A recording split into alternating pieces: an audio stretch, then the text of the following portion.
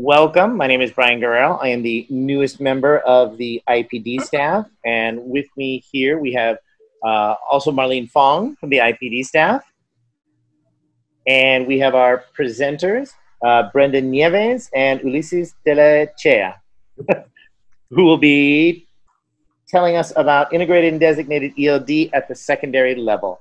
The IPD department has been running a professional development series this week and last week on a number of topics. Attendance has been fantastic, so thank you all for spending your afternoon with us today. And Ulises and Brenda, thank you very much for putting this together for us and sharing it with your colleagues. Well, thank you for having us. Absolutely. All right, can you go to the next slide, please? IPD department, we've got to focus on rich content and effective pedagogy, culture engagement and socio-emotional learning, equity, access, agency, and advocacy, and system support and improvement. Next one, please. And then just wanted to do a little commercial for Prop 15, Schools and Communities First initiative.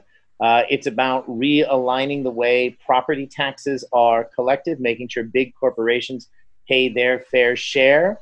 And when it passes, it will bring $12 billion each year into California schools, making sure we have more of the resources that we all so badly need. So thank you. I'm going to stop my video for a few minutes. So thank you so much for being here. I think this webinar is going to be great, and I hope you guys take some tips and strategies so you can take them back and use them in this new school year. So our goals for this webinar would be, the main one is the human element. Just knowing your students is extremely important to know our students. And how are we going to be able to do that? We're going to be able to know them by staying connected with them. We're also going to show you some tips, share with you some tips to adjust your lessons. So we don't want you to create more work than what you have. Just adjust what you have so you can be ready for this new school year. And also we're going to talk about ways that we can provide constructive feedback to our students. This is a crucial piece for students' success in distance learning.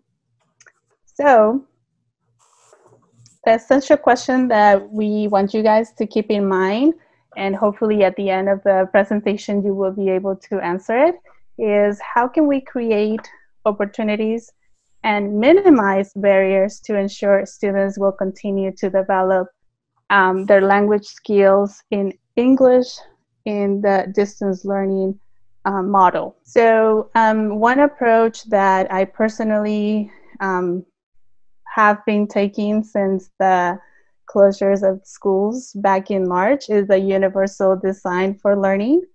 And for the purpose of respecting your time, we're not gonna play the video, but it's there. So as soon as we're done with the presentation, you can just have access to the presentation and play the video. It has a lot of really good information, but let me tell you a little bit about what is UDL. And UDL is an approach to curriculum that minimizes barriers and maximizes learning for all students. So that includes our English language learners. So in order for learning to take place, there are three broad networks in our brain that are involved in the process of learning. So we have, the first one is recognition, the what of learning.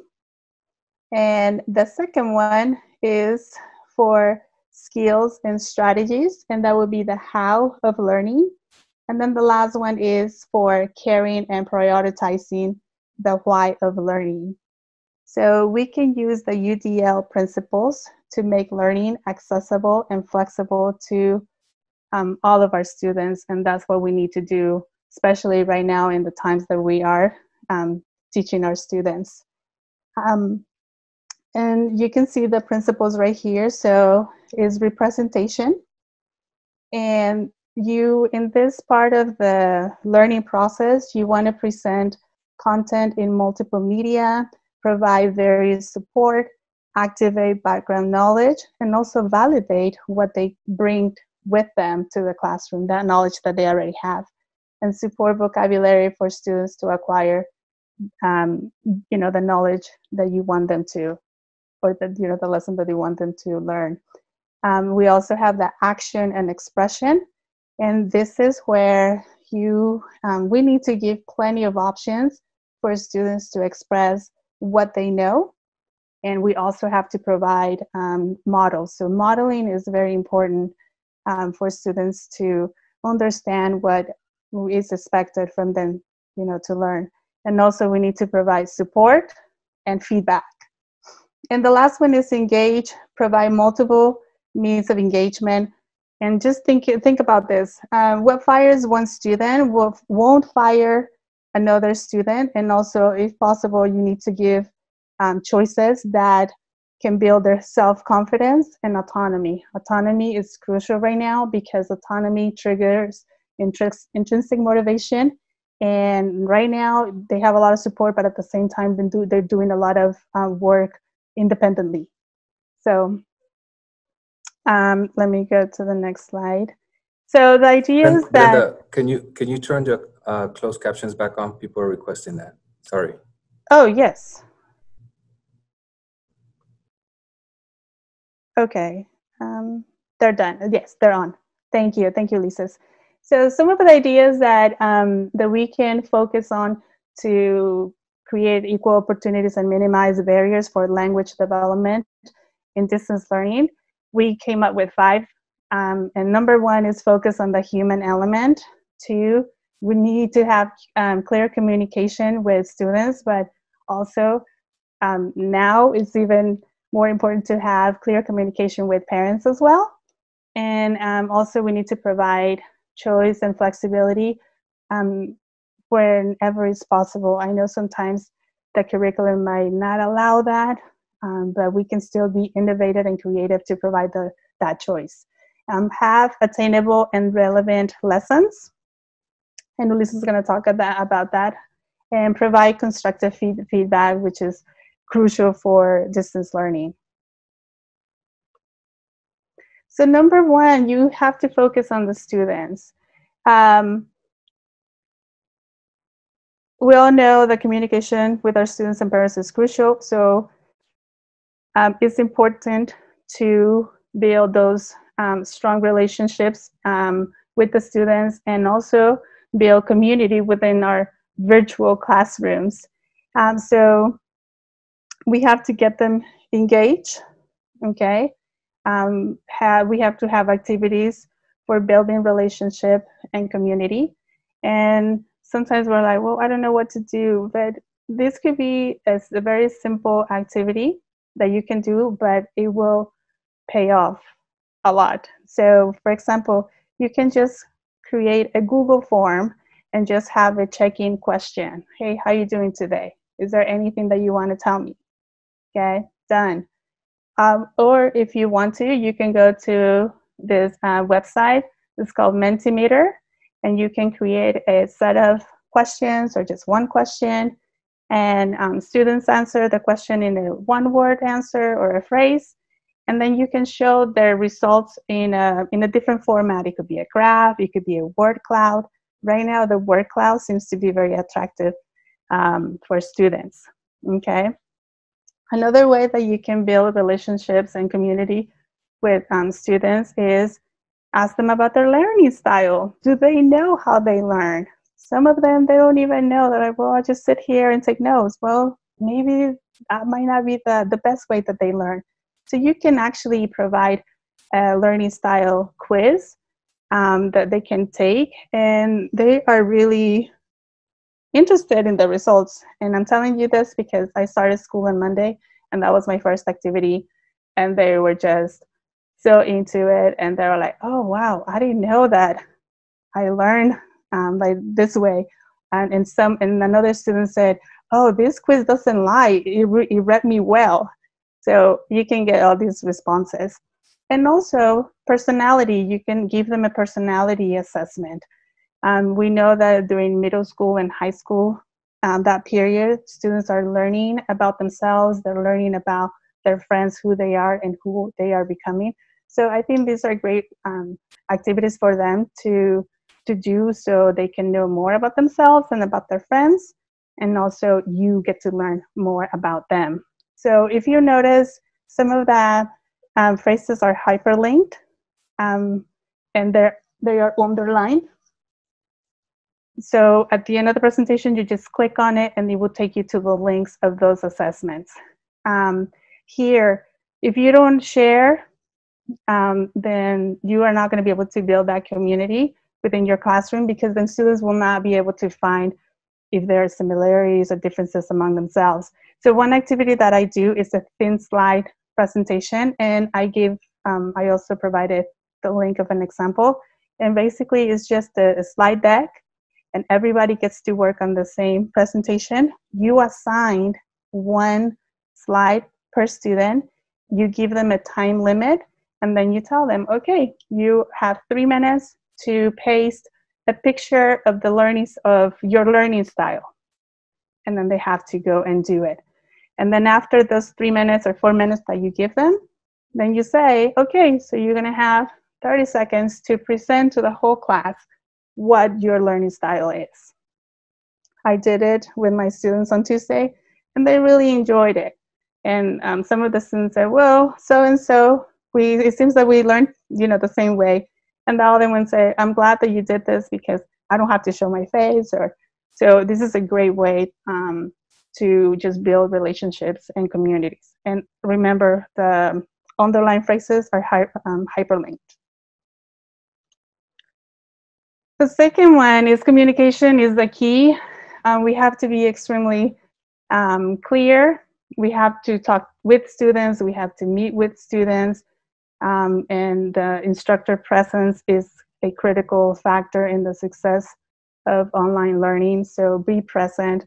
I know that most of the districts are required teachers to have live sessions on certain days. So make sure you're there.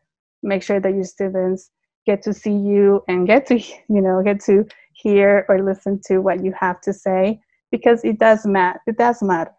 Okay. Also, within that time, allow students to share. This is my third day back in school. So today I said, okay, we have 2 minutes to share something that you haven't been able to share with your friends. And they started. They have a lot of things to say. So allow them to have that time. With parents, you have to have great communication right now. And one way that you can do that is by having a Google Meet or a Zoom meeting kickoff with the parents and students, and then just tell them about who you are and what your expectations are, and so on and so forth. So here I provided a link to like a snapshot of my syllabus. It's a very concise syllabus, just highlighting the main points, okay? And some of the apps that you can use to stay connected with parents, let them know how to access Google Classroom, invite them. Students, let them know where you're going to be posting your assignments, Google Classroom or Canvas. What are you going to be using for live sessions? Or is it going to be Google Meet, or is it going to be Zoom? Do you want students to email you? Do you want parents to email you? If not, maybe you want to use an app, excuse me, that is called Remind, where you can actually text, and your text can be translated in different languages, and the parents will get that text without knowing your phone number. They can reply, and you will not know their phone number either. So it's a really cool app that you can use, and it's for free. And in the presentation, in the notes section, I added another one that is Talking Points. That is also another app that a lot of teachers are using. The third one, you have to be clear and direct. So in this one, you have to have clear objectives, instructions for your lessons. They help you to the students will know exactly what they need to do. They will not be stressed about, oh my gosh, what do I have to do? How do I do it? Where do I go? Little things like that will stress the student to the point they'll be like, okay, you know what, I'm not going to do it, I'll give up. So just have those clear objectives and instructions. And as we know, all the research that John Haiti has done is it states that teacher clarity, anything above 50, 0.75, you're going to see a year worth of growth in learning. So it's imperative to have those clear objectives and instructions. Something that is going to help you to create community as well is setting that online practices. Set your norms. What are your expectations? What are your office hours? What are students expected to do when they are doing synchronous sessions versus asynchronous sessions? And something that I'm planning to do next week is a social contract. So it's hyperlinked. So once you get the presentation, you can look at the example. But basically, you bring the students together and say, we are going to create a social contract. We're going to create our norms together. But you have to let them know that they are norms that are non-negotiable. They're norms that you are going to put in place, and that's the way it is. And by allowing them to help you create that social contract, is going to hold them accountable.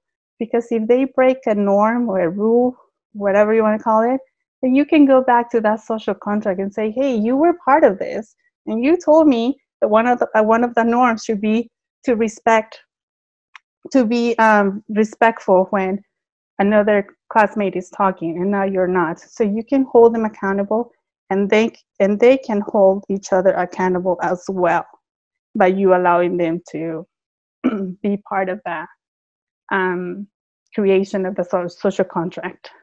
Another part that is extremely important is when we are planning, make sure that we plan with empathy. We don't know what students went through since March all the way to August. We don't know what they're going through, right? So keep that in mind. Always plan with empathy, and also teach with grace. You have to. We just have to do it because not just them, but us teachers, we have gone through a lot as well. Okay. I have a couple of questions here. This is just for your own reflection. How do you involve students in co-creating personal goals or the social contract? And if you are involving students in creating personal goals, that make sure that they relate to the objectives that you have. So just think about what ideas you have about that. And then provide choice and flexibility. Less is more. Sometimes we think that we have to do the same amount that we were doing when we were back in March in the classroom, but actually we just can't do it. So if you do less, it's going to be more, meaning that students are going to be more productive. You're not going to get frustrated because students are not turning assignments or they're not showing up for live sessions. So just think about that. Whatever assignments, if you have 5 assignments that you want to give them throughout the week, maybe it's not a good idea. Maybe cut it to 3, or maybe even cut it to 2. Okay? Present in a variety of forms. I provided here a choice board. You may want to go with that option if possible, or you can do a document. But if you provide choice to students, students are more willing to work, and it might be a little bit of extra work for you on your end, but it pays off. And when we say provide choice, it doesn't mean that you have to provide 5, 6 choices. You can just provide 2 choices. Hey, option A or option B, and they will be happy. They will be happy because they get to choose what to do. In the sense of how am I going to be able to express to my teacher what I have learned about the lesson. Okay, and just change it up. Be in tune with their learning styles. The kids don't learn the same, Some of them, they are more kinesthetic. Other ones are more, quieter, calm. So just think about the learning styles. Maybe others are very visual. I think most of us are visual. The other ones are auditive. So just keep in mind those learning styles. Okay. And I'm going to go ahead and pass it on to Ulises, because Ulises has great tips as far as to just how to adjust your lessons to be more relevant and attainable. Thank you, Brenda. Hello, I'm Ulises Techa. Once again, thank you for joining us today. How many of you have ever felt ready, like really ready for the first day of school? I know that in my 15 years of teaching, I never had that feeling. And this year is no different. But you had all summer to plan. Joke, right? And just because we had a stint of distance learning in the spring, all of a sudden we're supposed to be experts. I know, and you should know that I'm not an expert, but I did pick up a few things in the spring and during summer school that might be of use for you this year. And I also know, because we're professionals, and most importantly, because we care deeply for our ELD students, that we're going to do the best we can to meet their needs. First, let's talk about you and a few things that might help you get through distance learning. Let's begin by taking a deep breath. And tell yourself, you got this. It's important for you to take care of yourself so you can be the best version of you for your students during this time. Something else to consider to help with distance learning is collaboration or teamwork. More than ever, the collaboration with your colleagues is going to be key for a successful year. I know that under the circumstances, it may be difficult to meet in person, but don't let that stop you from working as a team. Let me share a quick example. During summer school, a colleague attended a few of my Google Meets, and she gave me invaluable feedback. So I adjusted my protocols for when students log into my meets, and we figured out different ways of using the chat to make meets more interactive. If you have an opportunity to join a colleague's virtual classroom or the other way around, I highly recommend it. The next tip is going into your toolbox. Use the resources and strategies you already know. This is a time to apply your skills and use talents to bring students together and to provide lessons that are engaging and relevant to them.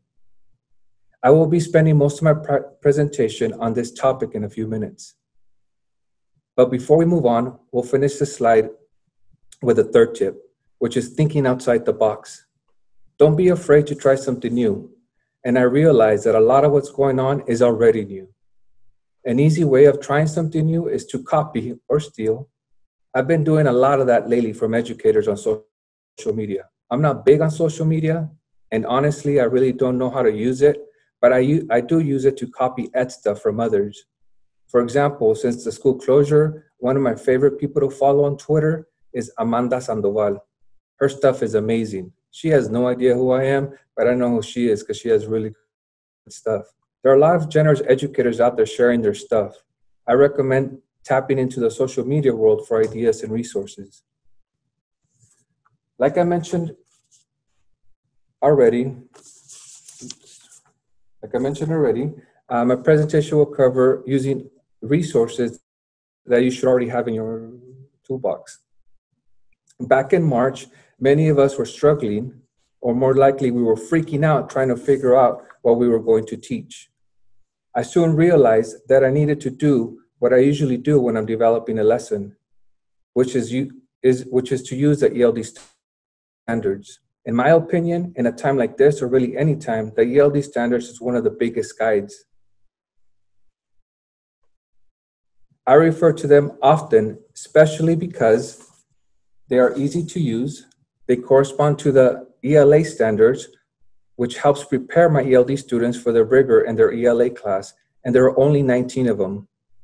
I will share more about how these standards apply to the activities or lessons in a bit.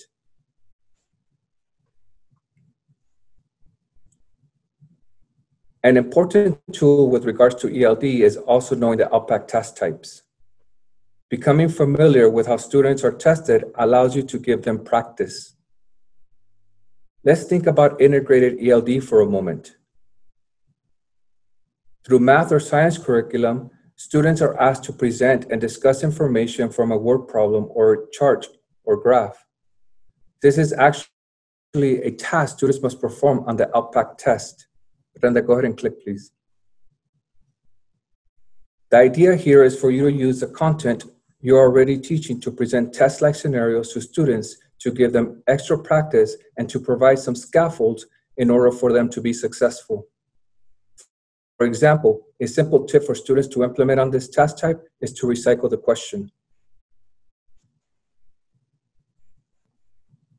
Go ahead and click.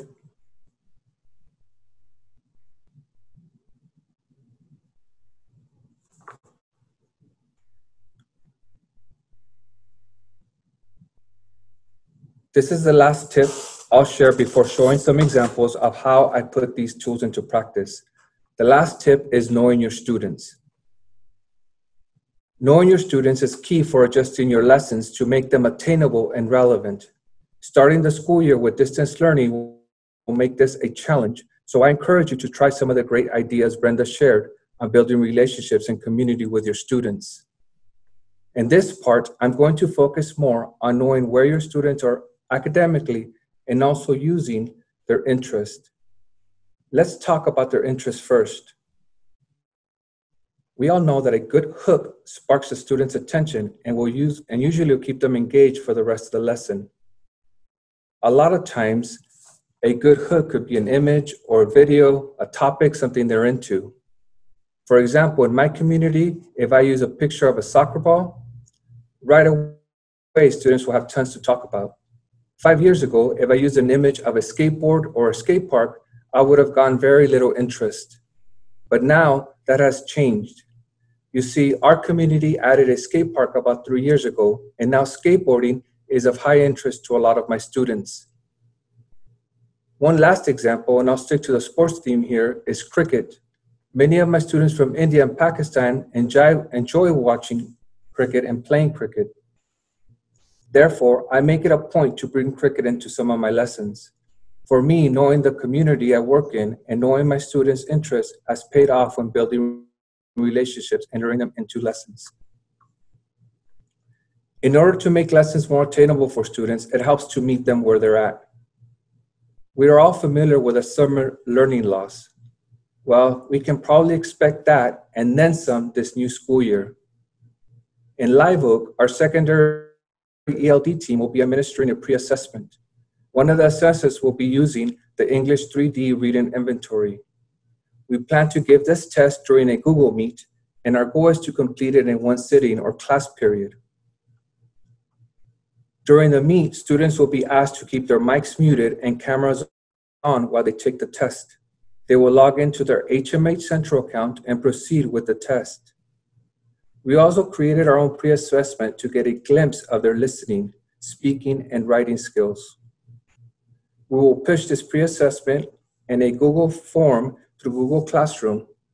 The listening section of an audio segment from ListenWise, which is linked on the form, is what we will use for a listening assessment. For the speaking portion of the test, students will share their response on Flipgrid. We will follow the same protocol as in the 3D reading inventory of mics off but cameras on while they take the test. Now I would like to share some examples of activities or lessons that worked well during distance learning. This first activity is simple but powerful, as it does create opportunities for students to have meaningful interactions. The activity is conducted using the stream page in Google Classroom. I use a stream Monday through Friday and usually post an announcement by 8 in the morning. Many times I create the announcement the day before and schedule it to post at 8. My announcements vary. They could be a quick hello, a reminder, or something for them to prepare before we meet virtually. The activity I'm sharing with you today was influenced by the death of George Floyd and the protests that occurred short after. In my stream on June 1st, I wrote a paragraph-long post about what students might have been seeing on TV. I ended the post by telling my students that we could talk about this issue in our Google Meet and to use a stream to post comments or questions they had. I would like to emphasize at this point that at this point in the year, I knew my students well, and I knew that they would want to discuss this matter. They trusted me, and they knew it was a safe place to share how they were feeling. Some students chose to post comments on the stream, and others shared something in their Google Meet. But I also had students not say much. With that said, during that virtual meeting, we were all present in the conversation. Even the ones that did not speak up, they still chimed in with a "yeah" or "that's not fair" on the chat. I would like to conclude this slide with one of my students' comments on the stream. The student wrote, imagine there's two eggs, a white solid egg, and the other one is darker. When you crack them, they have the same yolk and albumin in every single egg you find. What I'm trying to say is that people are all the same, but the only thing that is different is the color. Black Lives Matter. I thought this was a remarkable post. This activity meets the ELD standards 2 and 11 in part 1 of interacting in meaningful ways. Here's an example of a listening activity. Our secondary team mainly uses ListenWise for most of our listening practice, but we also use ReadWorks because they have a read aloud feature for a lot of their content. ListenWise has a lot of current events and topics of high interest for students. We use it to launch a unit or to bring in another medium in a lesson. And we sometimes use it as a standalone activity. Most segments in ListenWise are 2 to 5 minutes long. Because the segments are not too long, we are able to use it with all of our students, including beginners. The weird news segments are great for beginners because they're only about 30 seconds long. The one I'm showing here is only 26 seconds, but it is packed with academic and precise language. In summer school, this was part of a verbs lesson. During our synchronous time, we reviewed verbs and the use of precise verbs. Then we gave students a purpose for listening. We asked them to listen for verbs or actions that their RAS performed in the audio. The students identified the verbs and we discussed them as a class. I remember there were words like navigate, drive, and maneuver. Asynchronously, the students listened again and then answered the questions on the ListenWise platform. Moving on to a reading activity. This lesson is part of a unit. Our team tries to develop thematic units. We believe that ELD students are more successful expressing themselves orally or in writing when they spend longer time working on a given topic or theme. This activity starts synchronously with the first read. I read the article to the students, but you can have students volunteer to read depending on their level. Then we discuss the main idea before moving on to the second read. For the second read, students had a purpose for reading. In this case, I'm asking students to highlight evidence stating why binge watching is harmless and evidence of why binge watching is hurtful. During the lesson, I modeled looking for evidence. Then I asked students to share an example of evidence they found. Asynchronously, students will continue highlighting evidence and answer the reading comprehension questions in the Newsela site. There are 2 things I would like to mention before I move on. First, our team is using Pear Deck to deliver lessons. We love the interactive features and student pace mode feature. When we're meeting with our students, synchronously, we turn the student pace mode off. And this helps them stay on track or at least on the same slide with you. We then turn it off for asynchronous learning. We're also looking forward to using more of the immersive reader tool in the Pear Deck, as we feel this feature will help with slides we prepared for our beginners or newcomers. The second item in the green box you see, the second item is the green box you see on the left. This is a link to a Screencastify video. The video here is a short tutorial on how to highlight and comment in the Newsela platform. The last day of summer school, I surveyed my students and I learned that one of the things they found the most helpful was the help videos. I highly recommend you consider making some tutorials for the technology you anticipate some of your students will be struggling with. A speaking activity is the last example I'll be sharing with you. This activity addresses standards 9 and 11 in part 1 of the ELD standards, and it's also an LPAC task. Like I mentioned before, we like to develop lessons around a theme. This is a graph on the amount of time people spend watching different types of media. As a synchronous activity, we first discussed the graph and the different data points. To make sure the students understood the graph, I might ask questions about the graph and have students respond in the chat, then call on students to elaborate their response. I would also post a question that allows them to practice recycling the question. For the asynchronous portion of this lesson, students recorded their responses in Flipgrid. You could also assign students to listen to one or two of their peers and give them feedback based on the rubric you assign. For the rubric, or I should say my partner, she created a rubric that mirrored the LPAC rubric. Here's a response from a student that has been in the country for 2 years. Shows that adults spend more time watching TV. The claim is not supported because children of 12 to 15-year-old watch more video clips than adults.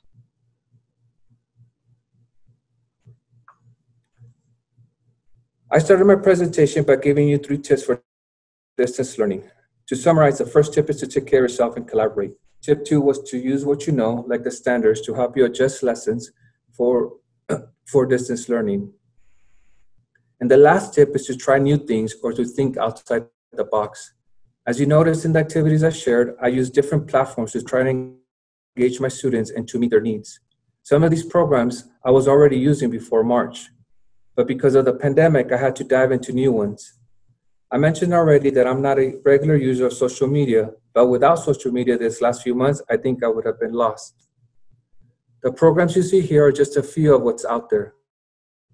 I do recommend trying one at a time, and if it works for you and you're able to get it, then use it. I wish I could take back the 2 weeks right after the school closure. I spent an endless amount of time looking for resources and trying new platforms. Ultimately, I went with what I already knew, and I only really activated a few new programs. Your time will be better spent developing or adjusting your lessons than trying to figure out which program is best.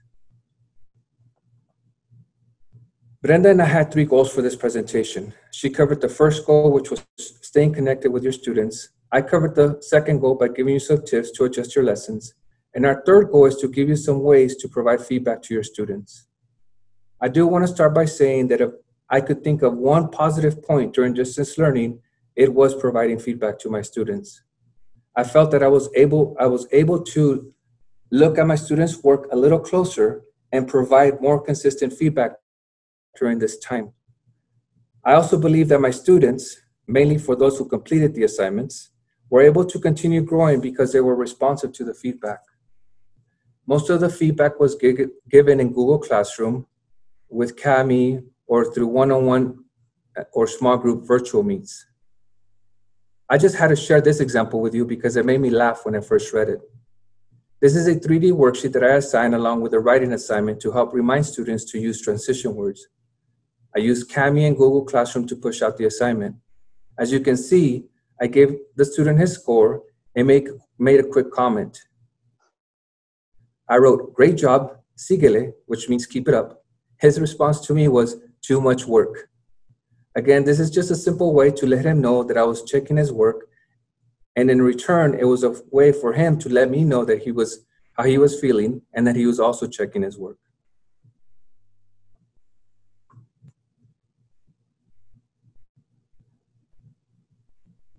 In this next example, I'm also using Google Classroom.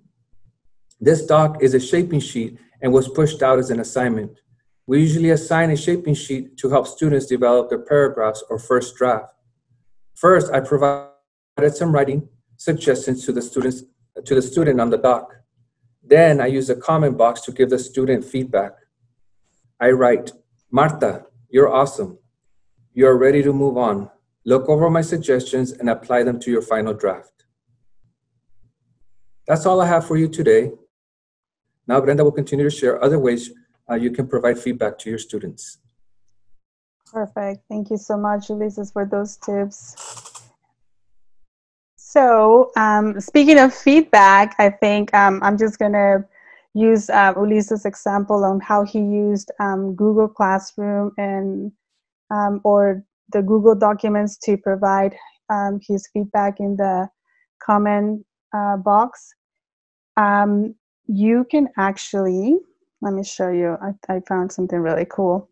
You can actually give feedback through your voice. You don't have to type, and the students don't have to read it. They can actually listen to your constructive feedback. And how do you do that? Well, you have to download the extension Mode. It's a Chrome extension, and it's free. So you download it. I included a tutorial how to use it, but it's extremely simple. And once you download the extension, you're going to have this little symbol in your comment box for your Google Documents, for your Google Classroom. And give me 1 second. And not only that, you can actually use the Mode extension to provide feedback in other languages. So, for example, you provide your feedback in English, it will transcribe it in English, and then the student will listen to your feedback in English. But maybe you want to provide your feedback in English and then transcribe it in Spanish because you have a newcomer day 2 or week 1 or week 2 and you want to provide some feedback. So Mode can actually transcribe your feedback in Spanish, and the student can actually listen to it in Spanish. Or in this case, Ulises, I believe he has students that speak Punjabi, then that is a language that is available. So I provided that tutorial for Mode, how to use it, very simple. And I also provided an example of how I used it for the purpose of this webinar. It works really well, it's really nice, and it's very easy to use. You might have a question, well, what about the students? What about on their end?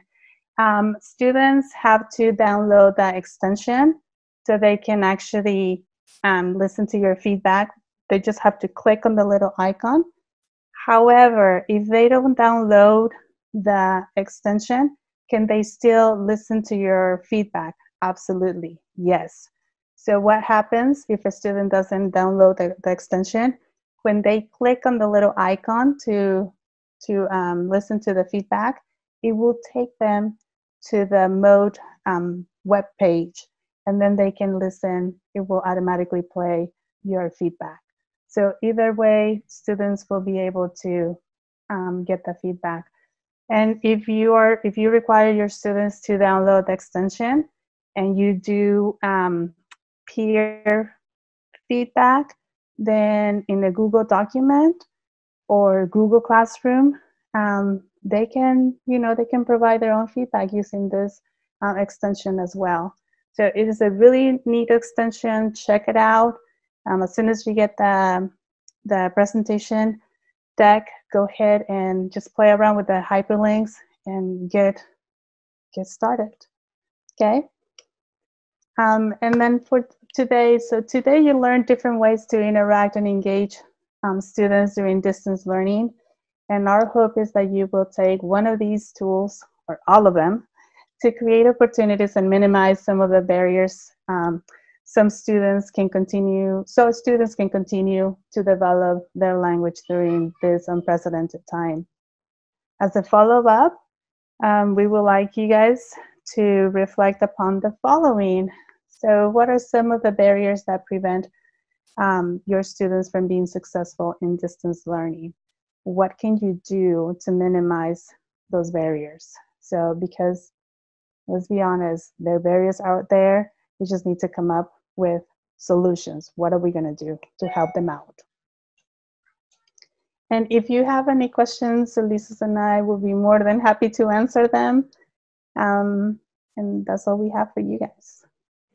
Thank you both very much, and thank you all of the attendees today. There are, Brenda and Ulises, 2 questions in the Q&A. I don't know if you can see those down at the bottom of the Zoom screen. One, do you want me to read them to you, or can you see them? I see that there are 2 questions, but it won't open for me. Okay. So, do you have any recommendations for apps that translate for somebody who is trying to reach out to students in a language, either a language they don't speak or translating materials they find? I know that there is an app.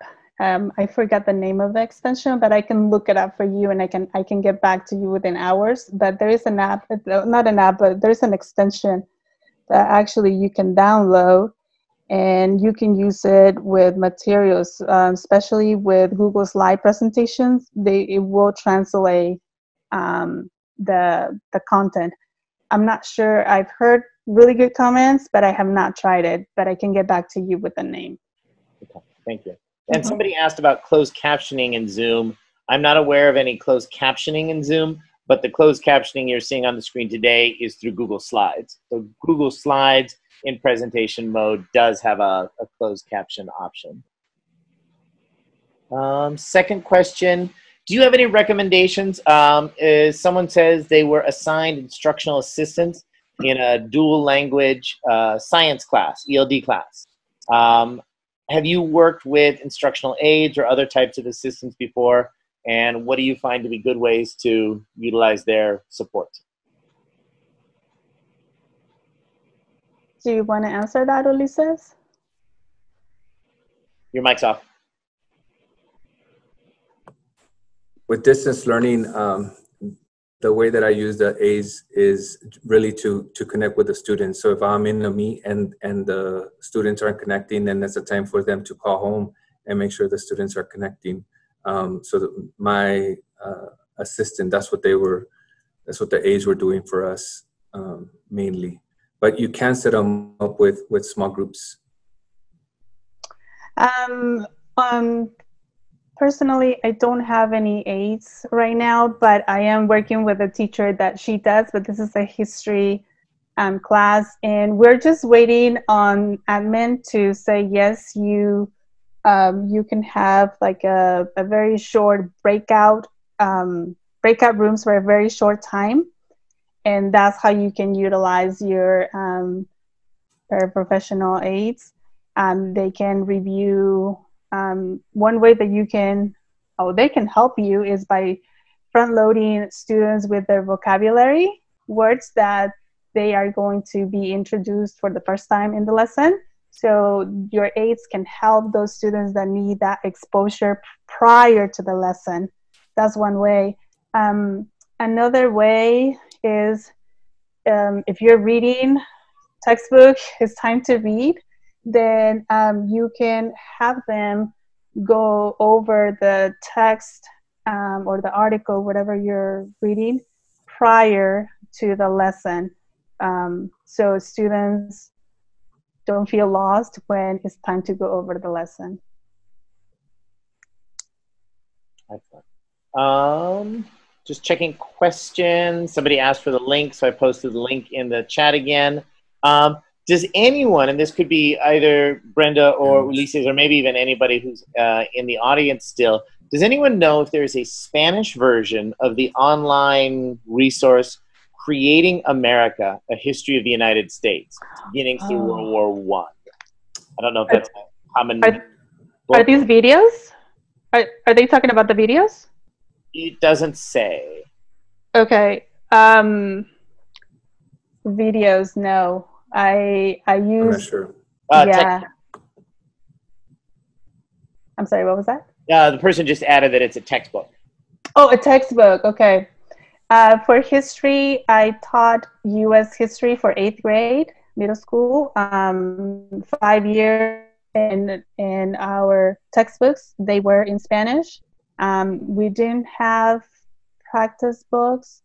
and because the district did not order them, but yes, there are textbooks in Spanish for U.S. history. Most California books should have a Spanish version. Exactly. Yes. It's just a matter of talking. Yeah. You talk to your district, whoever's in charge of curriculum. They should be able to find some textbooks in Spanish for U.S. history or history in general. Yeah. We've got a couple minutes left. There were a couple of links that we were kind of nervous about clicking during the presentation. Do you want to go back and see at this point? And for audience members, we weren't sure if that was going to kick it out of presentation mode if she linked to some of the links, but you had like a norms guide, I think. Okay, so let me stop the share. Is that what I do? Stop share? Sure. Okay. Okay, so I don't know where my presentation went. Okay, there it is. Okay. Let me get a question about the history book. Leonard Delgado said he looked it up and it does exist. Yeah. Yes. It exists. Okay, perfect. The norms. Norms. Okay. Like I said, this is an example of a social contract. I don't know if that was what you wanted me to say, but when you create your norms, we don't say, okay, we're going to create our norms. It's our social contract. So you ask, Brenda? Am I sharing? No, I'm not sharing. Right now we're just seeing the people's screens. So hit the green button at the bottom that says share screen again. I am so sorry. Oh, good. Okay. There you go. Do you see it? Okay, perfect. So you just start with the blank chart of paper, nothing on it, and you say, okay, so today we're going to go ahead and create our social contract. You need to tell me what are some of the norms, rules that we should have that we know we are going to abide when we are in class. So students you give them time, to think about what they want in their social contract. And then they start as, saying what they want. And then you start writing them. So respectful, be kind, be helpful, be trustworthy. The golden rule means you treat people the way that you would be, you would like to be treated. Honesty, so on and so forth. You don't put numbers because numbers means that they say, oh, number 1 is, is very important versus number 15. I don't have to respect number 15. So you don't put numbers for that reason because all the rules are the same. And then if you notice there are little check marks here, that means that word, that adjective was repeated multiple times. So that's why instead of rewriting it, you just put check marks. Once the social contract is signed, is created, then you ask students, okay, so you are okay with this social contract, right? And you're gonna follow these norms because you are the one that came up with this. And they're like, yes. I said, okay, so I need your signature. It's a contract, right? If I want to buy a house, as soon as I sign a contract, that means that I'm going to be responsible with my payments and all that. So they sign it. That gives them ownership. That gives them accountability. And if they break a norm, someone was not respectful when a classmate was sharing their answer, then you can call on that person and say, hey, you know what? We're noticing that you're not being respectful. So in order to make that up, then that student has to give an affirmation. So if I was talking and you were disrespectful, then you need to give me an affirmation. So we are okay. Like, I'm sorry, Brenda, I didn't mean to be disrespectful. And by the way, I really liked how you came into the class and you smiled or you said good morning. So not only you're just holding them accountable, but you're creating that community in your classroom. Brenda, do you find when you're working with English learners that there are particular concerns that students who are newer to the language have? Yeah, so I forgot to tell you, I'm so sorry. So you can have your social contract in the target language, okay? Newcomers, they're new not only to the school, but they're new to the school system in the United States. So you have to, take baby steps with them and make them feel comfortable. If a student, when you are telling them, okay, you're going to sign the contract, if a student does not feel comfortable by signing it, you don't force him or her. You said, okay, you know what, let's try tomorrow. But I just want to let you know that even though you haven't signed yet, you still have to be respectful and you still have to be kind. And then here in your social contract, you want to put the rules that are non-negotiable, because they're just rules that you're going to have no matter what. So, excellent. Thank you. There was also, I'm sorry, Ulises, do you have anything you wanted to share on this?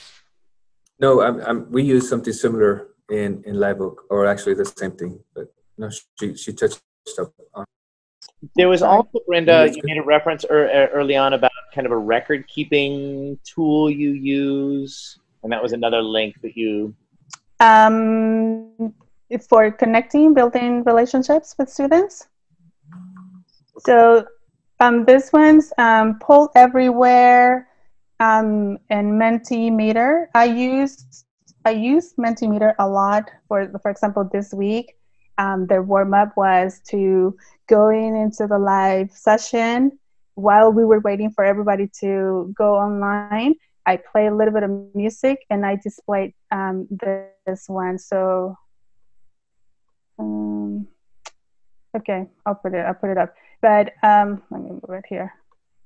Let me show you. I don't know why. I'll add it. I don't know if I deleted it, but I'll show you what it looks like. You can still see my screen, right? Yep.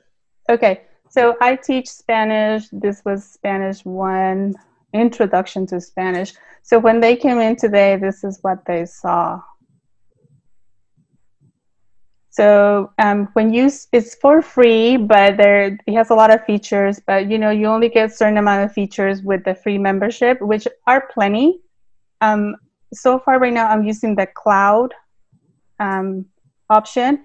And what they do is when the students come in, you present your question. You can have more than one question. What is your favorite snack? That was today's question. So students know that they have to go to www.menti.com, and then this would be the code. So if you were to go right now to that, you will be able to type your answer, and then we would see the word cloud of favorite snacks. Very easy to use, and students seem to like it. Okay. Like Cheetos, there you go. Yeah. Flaming hot. Exactly. Takis, yeah. So these are, you always want to start with a low level question just for the affective filter. So, they're not so nervous to share. So something simple. And then, second week, third week, then that's when you can start asking questions that are related to your content, before it requires more, thinking. And by that time, they should be willing to share. Fantastic. Well, thank you again very much. We very much appreciate you spending this hour with us and sharing your experiences and great ideas with us. Thank you again to all the attendees for joining us. If you go to the CTA IPD website, there are still a couple more webinars this week. For those of you who've already started back to the classroom, Brenda, it sounded like you were. Ulises, have you started also? Mm-hmm. Yeah, today was my first day. Thank you very much. You look very good. You survived. I did. But good luck to everybody, and continue to stay involved in CTA and your locals. Thank you all very much. Anything else? No, thank you for the opportunity. Thank you. Yeah, thank you.